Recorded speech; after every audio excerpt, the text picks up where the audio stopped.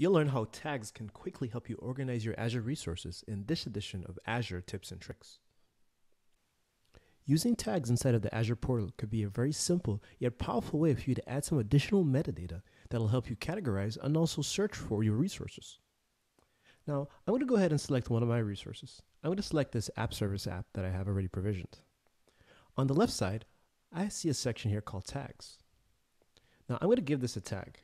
I'm going to say environment, and let's call this production. I'll hit save, and I'll just save this tag. Now, I'm going to hit GD. That's my command to go back to the dashboard. Now, if I wanted to search for something, I can hit G/. Again, I like using these shortcuts because I don't have to take my hands off the keyboard. And I can hit tags. I'll select this tag service. And now notice here my tag is entered.